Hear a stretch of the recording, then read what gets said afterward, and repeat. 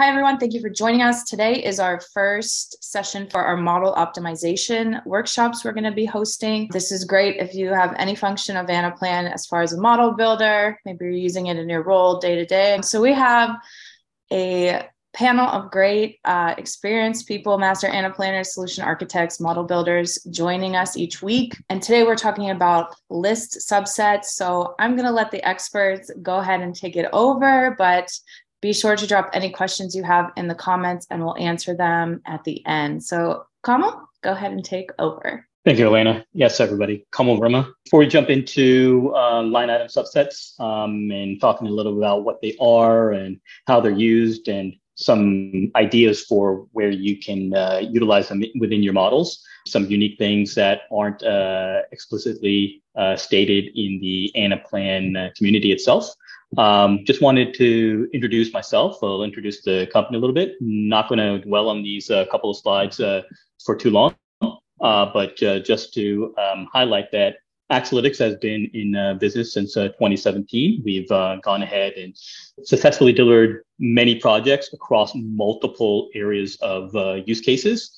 That's one of the things that makes Accelytics unique, is that we are versatile. And we do have expertise in not only supply chain, FP&A, SPM, but also headcount planning and all these other niche use cases that we continue to expand into. So if you do have any questions about Accelytics expertise or how Anaplan can help you on your journey, please do reach out to us. Next, I would just like to go ahead and do a quick introduction about who I am. As I said earlier, Kamal Verma. I'm the director of the SPM practice here at Accelytics. So while I've focused on SPM solutions for the past, actually more than 6 years now, it's probably going on 7 or 8 years actually, and done implementations for every aspect of SPM. So anything from incentive comp to T&Q to target setting, et cetera. But also have done a lot of use cases trying to do optimization and initial implementations for everything from supply chain, demand planning, demand forecasting. Anything that can be done in Excel or anything that is algorithm-based can be done in the Anaplan. So with that, I'd like to go ahead and let Brendan go ahead and introduce himself. Yeah, I'm Brendan Schumacher, Consulting Manager and Master Anaplanner here at Accelytics. I've been working in the Anaplan space for over 5 years, implementing both as a consultant and as an internal Anaplan administrator. Implemented use cases varying from finance, sales planning to demand planning, all the way to sales targets. So all sorts of different use cases, and really been exciting to see the power of this platform and what we're able to use it for. And then Michael is also listed on this slide as well. He is in the background going ahead and monitoring questions. He's a level 3 model builder. He's been very successful at going ahead and doing FP&A implementations and demand and supply chain implementations. Also a great resource just to give you a flavor for the expertise that Accelytics brings. So let's go ahead and jump into line item subsets. So how does Anaplan define a line item subset? Is just a list of line items in a module or different modules within a model. So that in itself seems very generic, and many people may not understand what that means if they have not used LISS objects before. I think one of the best ways to understand what a line item subset is to compare it to a regular subset. So a subset in itself would be just a subgrouping of list items. So let's say you have a hierarchy of organizational hierarchy. And you may have at the very bottom level is your employees that roll up into your divisions and regions and into the overall organization. But at the very bottom level, you have individuals, and maybe you only want some individuals to be able to be selectable because those are only have a specific individual have a role. You could go ahead and create a subset of those individuals. So then that could be used as a dimension when you are going ahead and either doing calculations or planning purposes. So how does a line item subset differ from a subset of a list? A line item subset would be all the line items that are created within a module itself, and being able to go ahead and specify which of those line items from a module can either be made visible to specific people or which of those line items from that module are needed for planning purposes. And we'll go through some of these examples very shortly. Let me go ahead and switch over to Anaplan to show you some ways list items are being utilized. If there are questions about how these are created or the specifics of going ahead and building a list item, we can dig into those. But this session is more about ideas for lists. And also if there's questions about things that y'all are encountering when you are either building lists or even if you're build other aspects of your Anaplan model, we would be happy to address. So you'll see here that I'm in the classic dashboard rather than in the UX. I'm demonstrating in the classic just because it's easier for me to go ahead and switch from modules so you can see the underlying information rather than having to drop in from the app into the backend model. One thing that I will note about this is that in the classic dashboards, one of the drawbacks is that when things change in the background, they don't automatically get reflected. So we require a refresh of the page, and I'll show you how that happens. But just note that in the new UX, most of those refreshes won't need to happen manually. It will just automatically be reflected if the backend configuration changes itself. But even before we jump into this, I just wanted to see how many times list items have been utilized by individuals themselves. So I don't know, Brendan, you want to talk a little about your experiences about how often either clients are aware of it or how often this is something that you've utilized in models? I'd say most clients are not typically aware of the power of a line item subset. I usually see them used more often in FP&A use cases where we're trying to create a P&L and you have line items that are, in your input module with your different calculations and formulas, having those as line items, but then using them as a line item subset when you're referencing for any other reporting or transformation of that data later on. So very powerful, but typically clients don't really know, what the line item subset is doing. Yeah, I agree on my side as well. Over the many years, most clients don't know about them. It's not something that's even heavily touted in the Anaplan community. That's why when I started getting more involved with it, started seeing some more benefits. And so today we just wanted to highlight 4 potential use cases for them and show you how you can leverage them to either make your models more efficient or more dynamic. So we'll go through those. Let's look at the list items themselves and very quickly, I'm going to go through some of the configuration aspects. So there's always this tab here in options pane of line item subsets where you can create new ones and create them. Typically, you want to go ahead and name them with the list as their distinguishing factor, and then whatever the name would be for that list items themselves. What I'm going to focus on test 1. Brendan will focus on test 2. But in test 1, here's where you would go ahead and define which module you would want to pull those line items from, and or modules where you would want to pull those line items from. Just note that if you're wanting to pull it from multiple modules, you would want to make sure that the dimensions of those modules are the same. So in test 1, I decided to go ahead and pull my line items or select which line items from D01. So I'm saying that this is a data module and there's ability to have imports and manual entry in this module. You'll see in this module that there are many line items, some just summary items to go ahead and determine some ordering of the line items themselves. But you'll see here that there's 5 import line items and 3 manual entry line items. In my list test 1, what I decided to do, say, in actuality, I just only really care about 4 of imports and 2 manual entries. So that means that in my line item subset, the only options for people to view would be able to be those 4 import line items and these 2 data entry line items. Once you've gone ahead and created your list object itself and specified which line items from the underlying module or modules you would like people to have the ability to view or to interact with, then you're able to go ahead and specify visibility of those specific line items. This is where I've created a system module where what I want to do in this example is model role determines which line items a individual would be able to see. So in this example, very simple. If you have full access, if you're a full access model role, then you would have access to all these specific list items. And again, I want to make sure everyone is aware. I haven't added any filters. I haven't hidden any line items, just because I've gone ahead and specified that it's only going to be these 6 line items from the D01 module. Those are the reasons why I only see those 6 line items as configurable.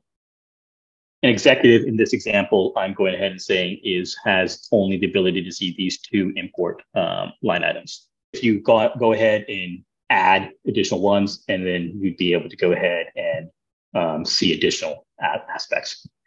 In this example, very easy. This is user-based configuration, but these, of course, could be calculation-driven as well. So just depending upon what your underlying needs would be to determine how this would be populated.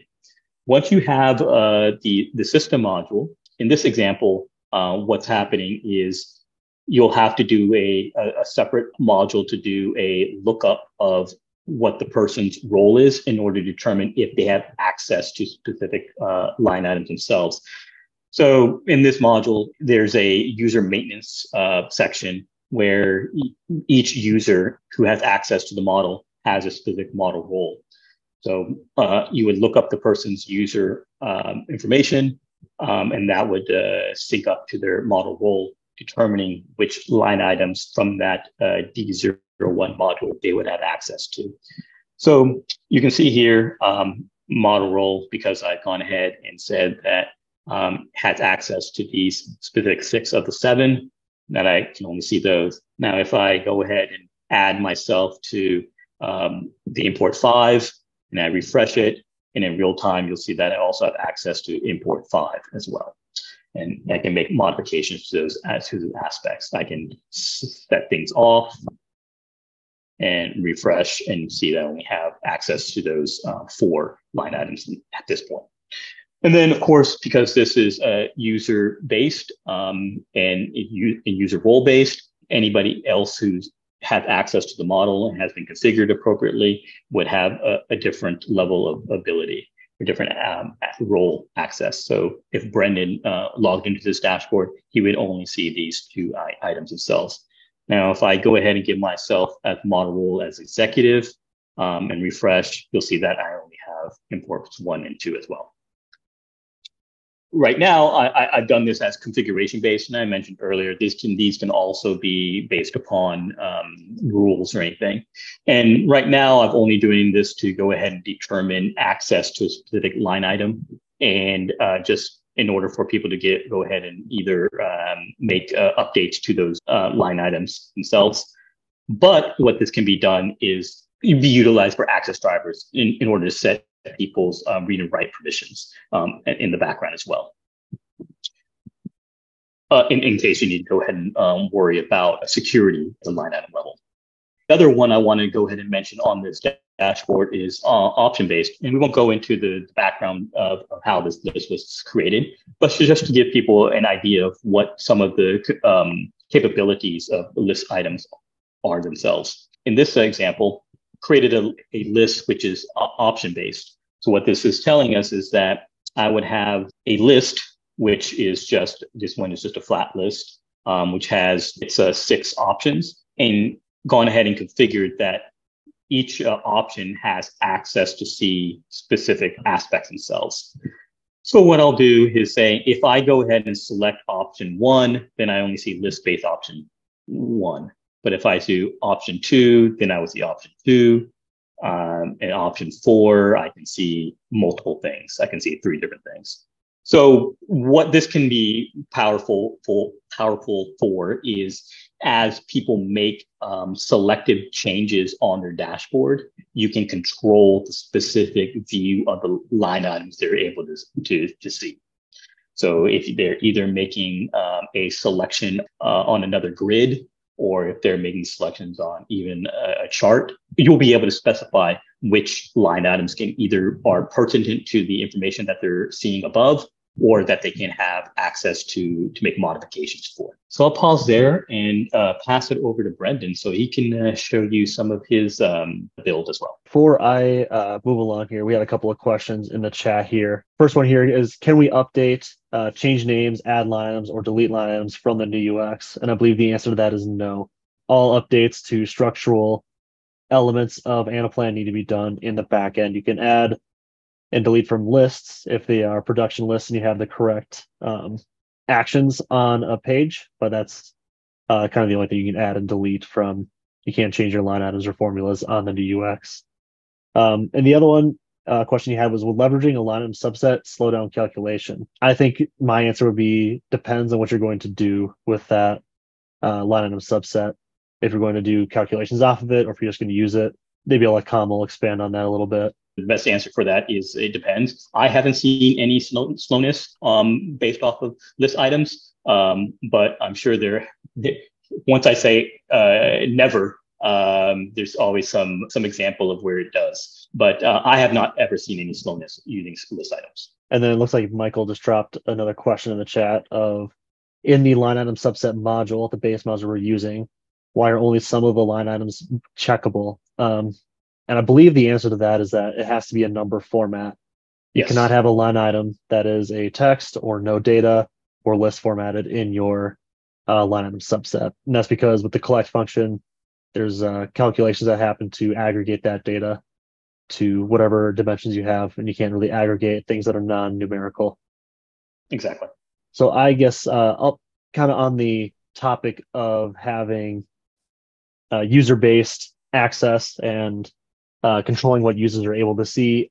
I have a method that I've built at several different clients. It's usually a kind of a fan favorite for some reporting is different time filters and then filters for your product hierarchy or whatever hierarchy you're selecting to view. So this, I'll kind of show you on the front end page here.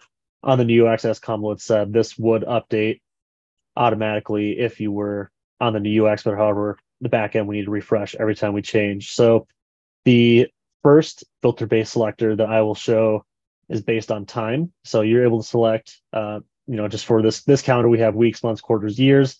If there's other, days or you don't have quarter roll-ups in whatever calendar you're using, you can cut this out.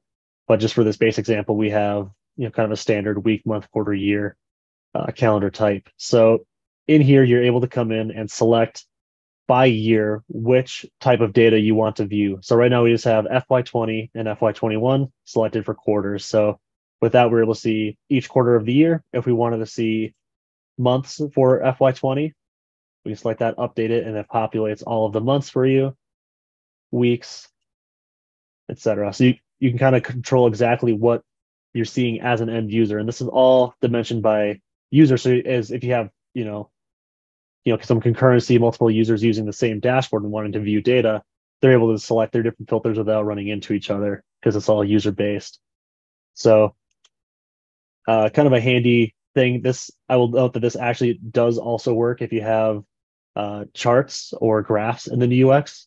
You can also update what you see in terms of timescales on those charts. So I'll quick jump into the back end and show you kind of how this is working here. So it's two main modules. The first one is the input module that you're seeing right here at the top. It's going to be your user-based inputs. So you'll have a module that's just dimensioned by your user list, and you'll have a timescale of year. And then essentially it's just going to be your Booleans for the users to input weeks, months, quarters, years to select.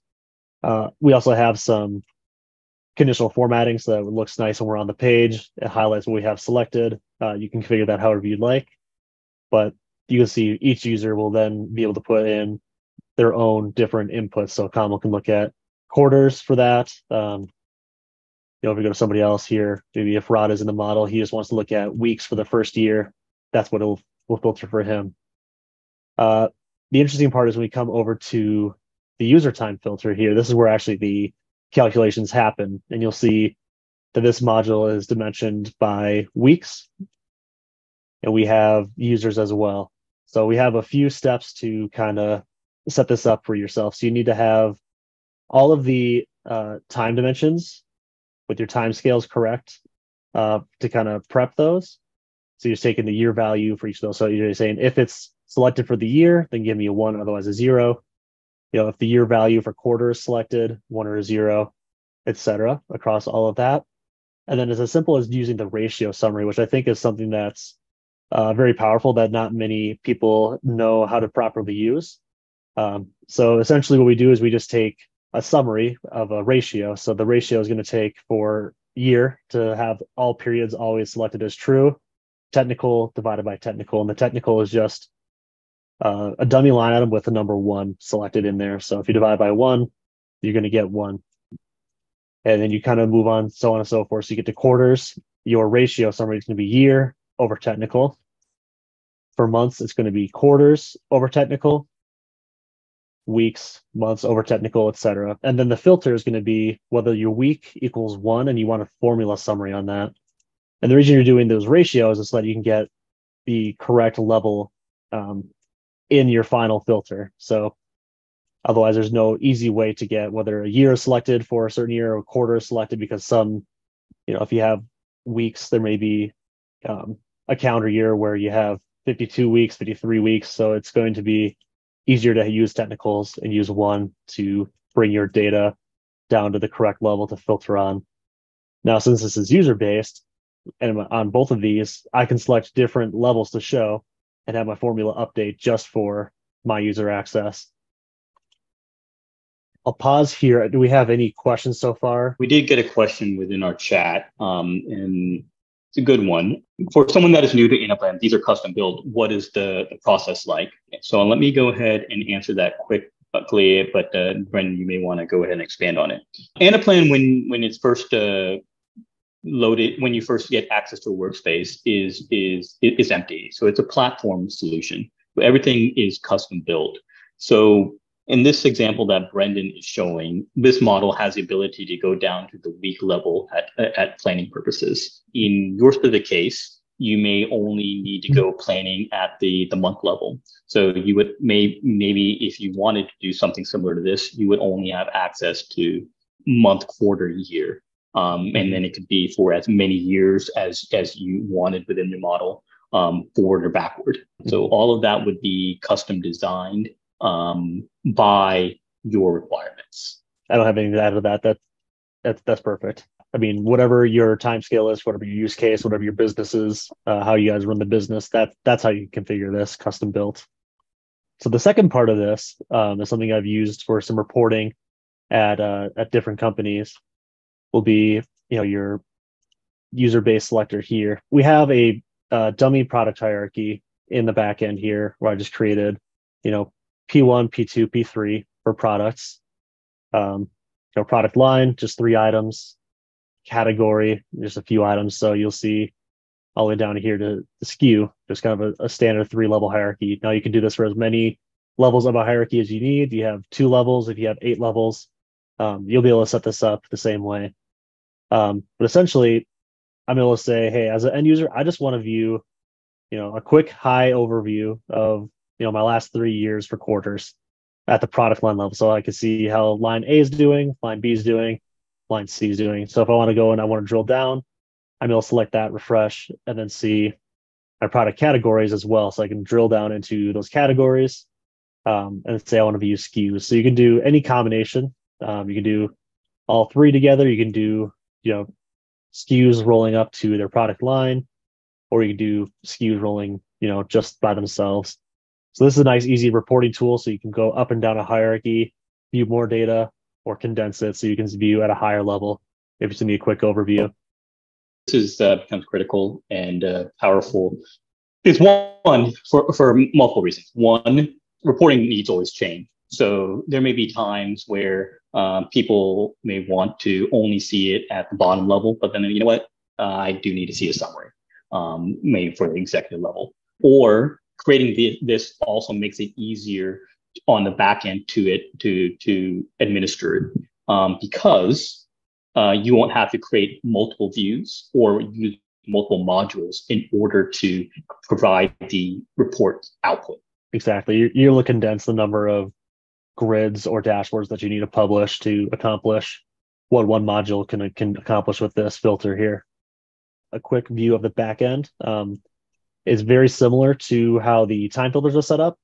So you have a selectors filter that is a module that is only dimensioned by users and line items. And then you just create a line item for each level that you want to view. So we just have product line, category, and SKU set up here.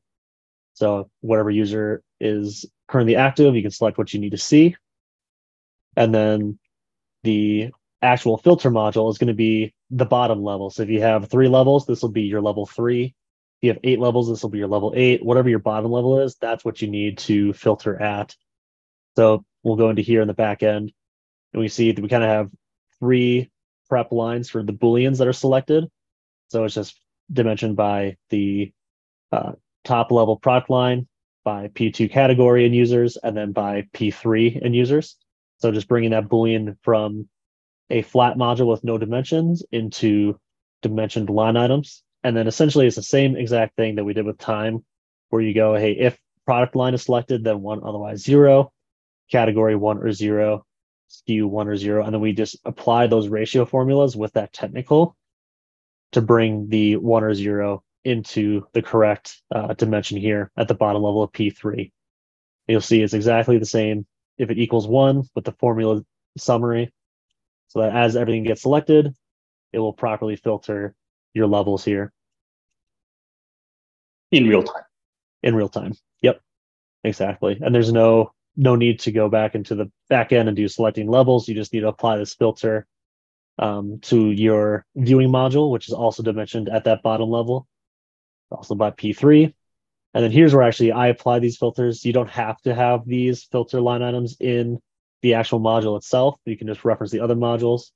I like to do this sometimes so that as I'm referencing or I'm trying to clean up a model, I know what is being referenced where. If I have a filter that's in the module, I know that, okay, I'm using this filter for review, versus if I have a filter over in SysO 7, I may not know where that's used exactly without doing a lot of manual tracing. So yeah, bring those filters in, create your view, apply those filters based on current user for your products from the existing module, and then same thing with time. And you'll have what you need on your dashboard for publishing.